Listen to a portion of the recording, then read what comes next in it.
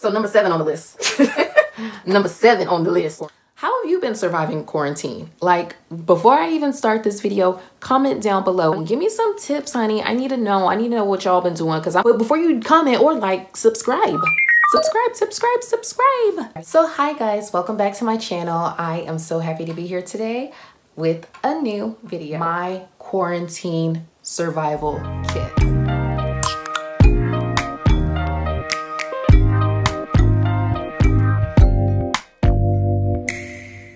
About to go through a few things that have helped me survive the 2020 Corona quarantine. If it is your first time, go ahead and subscribe.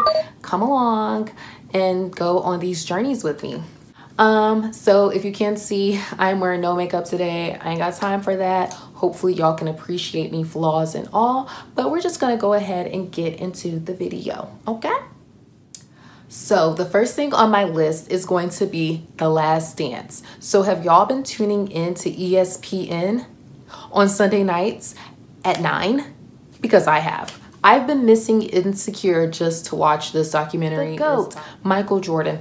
The Last Dance, best sports documentary I've ever watched. It's kind of like this extended 30 for 30 series. And the finale tonight. Yeah. If you have not watched it, I'm pretty sure it's going to be on Netflix. If you have a Fire Stick, just go ahead and tune in. The Last Dance. I don't even know how to put into words what it is, but it's monumental. It's amazing. And you will really be missing out when you get back into the office at work and you can't talk about The Last Dance. So I'm just going to tell you, if you haven't done so already, go ahead and start watching The Last Dance, because that is the first thing that has made my Sundays matter. Outside of church, that has made my Sundays matter, watching the man, the myth, the Michael Jordan on ESPN for 5 Sundays straight, 2 hours. So 10 hours worth of Michael Jordan. Guys, go watch it. So my next order of business, if you are into getting your nails done and, you know, going into the nail shop and having your, you have an addiction to that sound, ASMR. So if you have an addiction to that sound, I know the quarantine really stole your joy when all the businesses shut down and you couldn't go to the nail salon. I don't usually get my nails done, but like right before the quarantine, I had started experimenting with press-on nails, and now I feel like I'm like slightly addicted.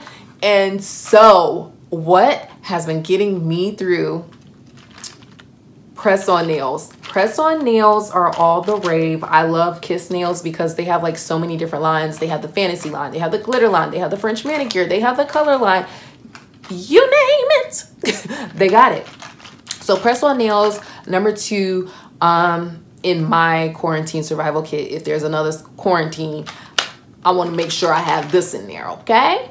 So number 3 on my list, and I've been watching my other videos, I always stop at number 3. It's like my brain just forgets that I was counting, so I'm gonna try to stay on task this time. Number 3 on my list is DJ D-Nice and Club Quarantine, which then birthed the versus battles, which then birthed all of the Facebook Live quarantine parties that all the other DJs rode that wave on. Yes, DJ D-Nice, you started something. Tonight was the versus battle between Ludacris and Nelly. Last week was Erykah Badu and the Jill Scott, like Queen stuff.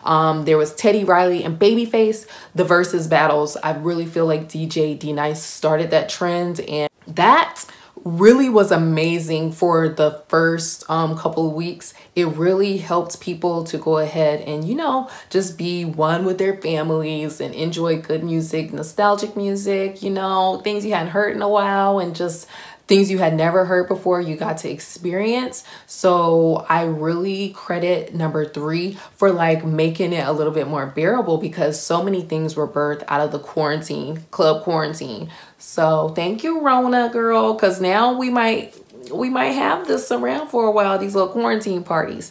So yes, DJ D-Nice, thank you. Thank you. So the 4th thing on my list, I'm sorry if y'all can see my clavicle bone. I am a small, petite girl. Okay, so y'all can see that I'm not really strong and muscular. It's just my body structure. But number 4, I always get off on a tangent.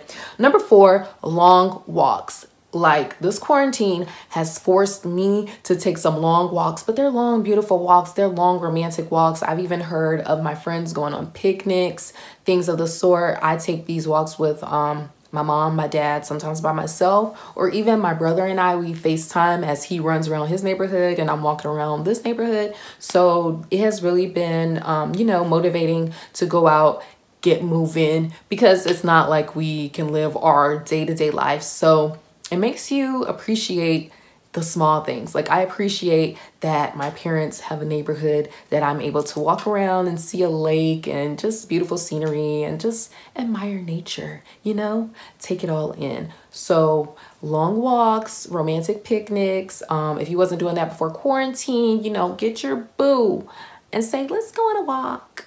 I want to take a walk. Like, it's so much fun, exhilarating, and it's just peaceful and serene and so zen. Take you a walk if you haven't done that, because that is the 4th thing that I had in my little survival kit for quarantine, and it has made a world of difference. I've actually started counting my steps, like seeing how many steps I take sometimes, because I don't really take steps when I'm at my own house. So yes, get up, get moving, walk around your neighborhood, take your boo on a picnic. So number 5 on my list, which should have been number 1, but I've done a whole video about it. Y'all know I enjoy church. I enjoy trying to be a better person today than I was yesterday. And I also enjoy just learning more and more about, you know, spirituality. I don't want to say religion, because religion, you can do anything religiously. Religiously just means it's a routine. So I've been enjoying being able to look at different ministries and grow as a spiritual being, not a religious being.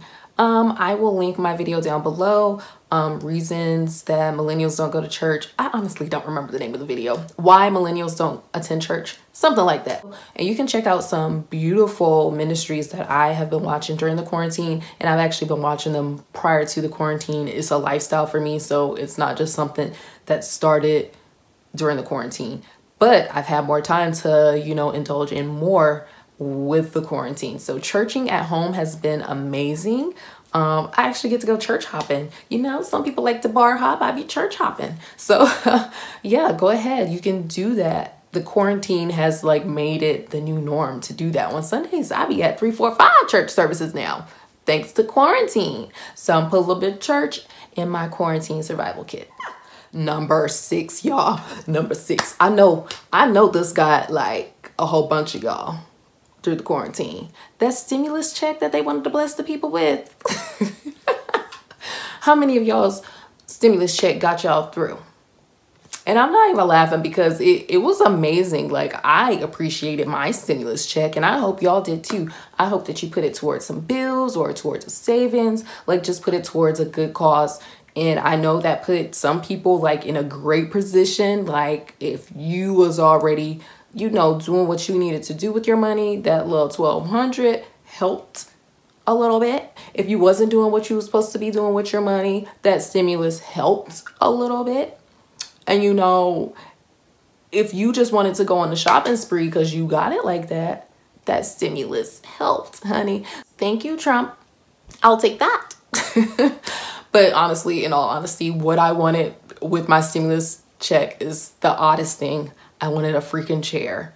I will insert a picture here of the beautiful chair that I bought. So thank you, stimulus check. So number 7 on the list. Number 7 on the list is this right here. Got my N95 mask. I know that has gotten a lot of y'all through the quarantine. It doesn't help you not to get the corona. I be wearing my mask. I don't know about y'all. I'm even just wear it in this video because, honey, you know, you can never be too sure. Never be too sure. But yes, these is getting people through. Like, I heard that maybe even on airplanes, you won't be able to get on without a mask. In some stores, in some cities, in some states, you can't get in without a mask. How you hating from outside of the Walmart?